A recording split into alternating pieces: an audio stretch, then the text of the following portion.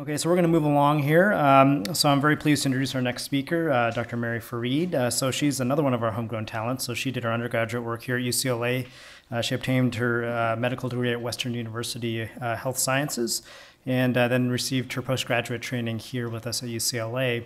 And she's going to talk about a very salient topic, I think, for all of us, which is the approach to celiac disease.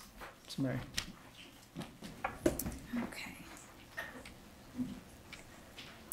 Okay, so by the end of this discussion today, we should all be able to answer 5 basic questions about celiac disease. First, what is celiac disease and how is it defined? Who should be screened? How is celiac disease diagnosed? How do we manage celiac patients? And what can we do in cases of non-responsive disease? So the first question is, what is celiac disease? Celiac disease is defined as an immune-based reaction to dietary gluten, which is the storage protein for wheat, barley, and rye in genetically predisposed individuals. Injury to the small bowel, which is characterized by inflammation and villous atrophy, occurs when the body is exposed to gluten. This results in chronic malabsorption, nutrient deficiencies, and a number of GI symptoms. The classic signs and symptoms of celiac disease include diarrhea, bulky, foul-smelling stool, floating stool due to steatorrhea from fat malabsorption, flatulence, weight loss, iron deficiency anemia, and various vitamin deficiencies. However, there has been a shift over the years from patients presenting with classic celiac symptoms to those who present with atypical symptoms, or even those patients who are completely asymptomatic. The atypical symptoms of celiac disease include recurrent abdominal pain, postprandial abdominal pain, bloating, abdominal distension, constipation, diarrhea, irregular bowel habits, mood changes, and poor appetite. So as you can see from this slide, many of these symptoms that can be seen in celiac disease also overlap in those patients who have irritable bowel syndrome, as well as those who have uninvestigated dyspepsia. There's been a number of studies over the years looking at the overlap between those patients who have irritable bowel syndrome symptoms and celiac disease. A study in 2009 looked at the prevalence of biopsy-proven celiac disease in cases meeting the diagnostic criteria for IBS was more than 4-fold that in control patients without IBS. Another study looked at adult patients presenting with nonspecific abdominal symptoms, and they found that celiac serology tested in this population had a high sensitivity and specificity for diagnosis. So this brings us to our next question, is who should we be screening for celiac disease? Well, we know that there are a number of disorders that are well associated with celiac disease, including dermatitis herpetiformis, Down syndrome, IgA deficiency, type 1 diabetes, thyroid disease, and this includes both hyper and hypothyroidism, liver disease, and as we learned from Dr. Bevan's talk, the most common manifestation is a mild elevation in the transaminases, various menstrual and reproductive issues, including infertility, early menarche, late menopause, miscarriage, preterm labor, and low birth weight, as well as a variety of neurologic disorders, and there is an increased risk of malignancy, in particular small bowel lymphoma. So who should be tested? In 2013, the American College of Gastroenterology put forth guidelines outlining exactly what type of patients we should be screening for celiac disease. We know that anyone with signs or symptoms or laboratory evidence of malabsorption, such as chronic diarrhea or weight loss, should absolutely be tested. We also know, and as Dr. Connolly pointed out in her talk as well, those patients with IBS symptoms such as postprandial abdominal pain, bloating, nonspecific diarrhea should be tested, and it is cost effective to test these patients.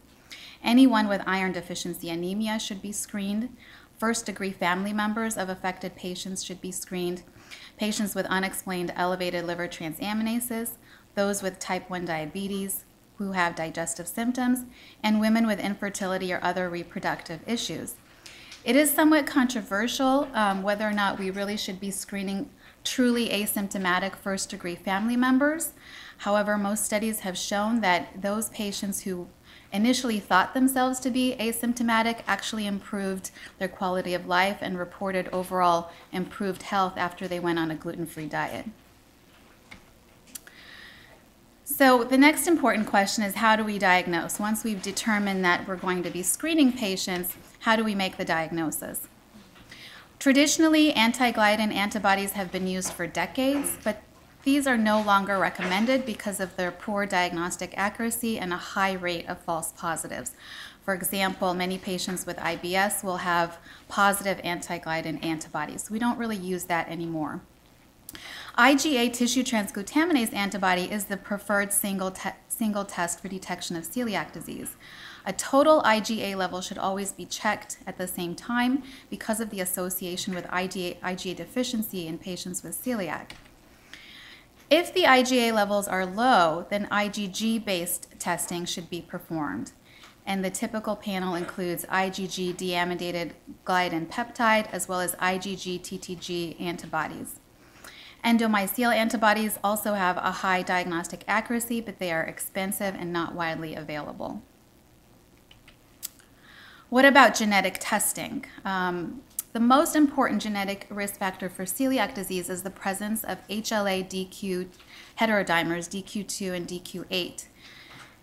In patients with celiac disease, these had either one or the other is almost always present. Therefore, having a negative test almost certainly rules out celiac disease. However, these heterodimers are also present in about 30% of the general population. Therefore, it's not recommended routinely for initial diagnosis, but can be used in select situations when the diagnosis is unclear. An example of such a situation would be a patient who's already on a gluten-free diet who wants to be tested definitively for celiac disease. It's important to note that all of these serologies that I spoke about, the tissue transglutaminase and the ones listed here, all need to be done on a gluten-containing diet. If the patient is already on a gluten-free diet, then these tests are useless. Once you have a positive serology, the diagnosis must be confirmed by small intestinal biopsy, and this remains the gold standard for diagnosing celiac disease. Patients with a positive serology, as well as those patients with a high probability of celiac disease, regardless of the serology, should undergo an upper endoscopy with small bowel biopsy. At least 1 to 2 biopsies from the duodenal bulb and at least 4 from the second and third portion of the duodenum should be taken. So this is an example of the classic endoscopic appearance of celiac disease. There are 3 hallmarks. So the one example, this is an example of scalloping. As you can see, the notching appearance of the folds. Second thing that we see is a mosaic nodular or mosaic pattern, and then we see a general flattening or loss of the duodenal folds. This is the classic endoscopic appearance. On histology, the classic appearance, here on the top we have normal, and this is advanced celiac disease. And the classic finding is flattening of the villi, complete atrophy, as well as an increase in intraepithelial lymphocytes. However, it's important to remember that there are other causes of villus atrophy and increased intraepithelial lymphocytes, in particular Crohn's disease, bacterial overgrowth, even H. pylori infection, or even those patients who are on chronic NSAIDs. So it is very critical to couple the histologic findings with the serologic findings, because you cannot make the diagnosis based on histology alone. It's also important to remember that we often receive pathology reports indicating a mild increase in intraepithelial lymphocytes. This by itself is not enough to make a diagnosis of celiac disease, as that can be seen, as I mentioned, in patients with H. pylori or who were taking Motrin at the time, or various other conditions. So what happens when the serology and the histology don't agree? For example, you have a positive serology, but then the biopsy is negative. Well, this can be due to a few reasons. One is that it can be due to a sampling error secondary to the patchy nature of celiac disease. Second, in rare situations, you can have a false positive serology. The most common situation is a condition called latent celiac disease, which is defined as positive serology but normal histology. We don't fully understand the implications of latent celiac disease, as we don't know how many of these patients will go on to develop full-blown celiac, and therefore we can't make any recommendations as to whether or not these patients should adapt a gluten-free diet. Over the years, there's been a growing interest in an entity called non-celiac gluten sensitivity, and I think we all have experienced patients coming into our office convinced that they have celiac disease and they've already gone on a gluten-free diet, or patients that are fairly certain that they have celiac because they've Googled it on the internet and the symptoms are exactly what they have. This is defined as patients with celiac-like symptoms upon exposure to dietary gluten, but who do not meet the diagnostic criteria for celiac disease. This is not associated with malabsorption or complications, and there is no increased risk for malignancy. This is one of those situations where genetic testing might be useful, as those patients are often already on a gluten-free diet by the time they come to me, and when they require testing, this is one thing that can be helpful. Again, this topic is somewhat controversial. Again, we don't entirely understand if gluten is truly the trigger for their symptoms, and whether and what proportion of these patients may go on to develop celiac disease later on. So how is celiac disease treated? The cornerstone of treatment of celiac disease is, of course, elimination of gluten from the diet. The principal sources of dietary gluten are wheat, barley, and rye. These patients often develop a secondary lactose intolerance, so when treatment is begun, it's often helpful to have them avoid dairy at the beginning. The benefits of a gluten-free diet have been well documented in several studies.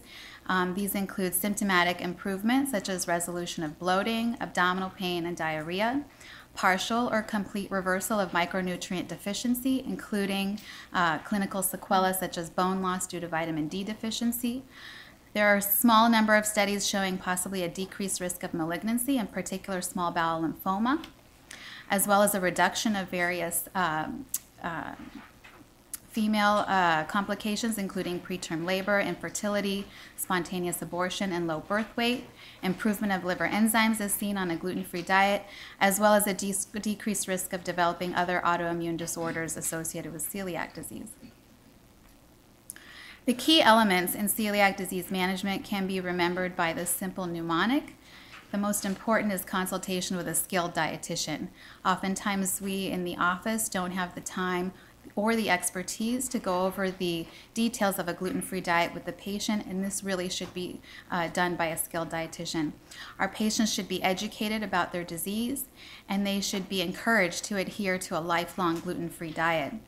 Identification and treatment of nutritional deficiencies is important, and they should have access to an advocacy group, just like the Celiac Disease Foundation, and continuous long-term follow-up is important with periodic checking of vitamin levels as well as serologies, and making sure they are up to date on their vaccines and DEXA scan.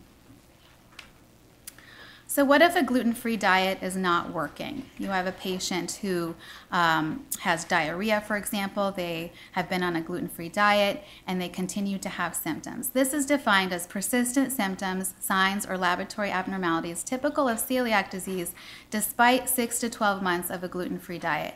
And it's important to remember that it may take that long to see a significant improvement in symptoms, and patients should be educated about that. This can be seen in up to 30% of patients. There are a number of causes of non-responsive celiac disease, but by far the most common is inadvertent gluten ingestion. And this takes us back to the importance of consultation with a skilled dietitian, because patients may be taking in gluten without realizing it. Other associated conditions that can cause chronic diarrhea in those who have celiac disease despite a gluten-free diet include microscopic colitis, bacterial overgrowth. Of course, celiac patients can also have irritable bowel syndrome. And if there are other alarming features, you should always consider the development of small bowel lymphoma. The evaluation of patients in non-responsive celiac disease always begins by reviewing the initial diagnosis and reviewing the initial serology and histology. Again, a review of their diet by a skilled dietitian to make sure they're not inadvertently taking in gluten. Checking celiac serologies is a good first step, because if the serologies are positive, then that indicates ongoing gluten exposure. If there is a question regarding the diagnosis, a repeat small intestinal biopsy would be helpful. If the serologies are negative, then I would consider a colonoscopy to rule out microscopic colitis, as this is well associated with celiac, and of course a small bowel evaluation if lymphoma is suspected. The take-home points are: we should screen for celiac disease in any patient with GI symptoms, iron deficiency anemia, type 1 diabetes, elevated transaminases, and in those first-degree family members of celiac patients. IgA anti-TGG antibody is the preferred single test. Small bowel biopsy is absolutely necessary for confirmation. And don't forget that all diagnostic testing should be done while the patient is on a gluten-containing diet. A gluten-free diet is the cornerstone of therapy and requires consultation with a skilled dietitian, and we should always reevaluate the diagnosis in those patients who are not responding.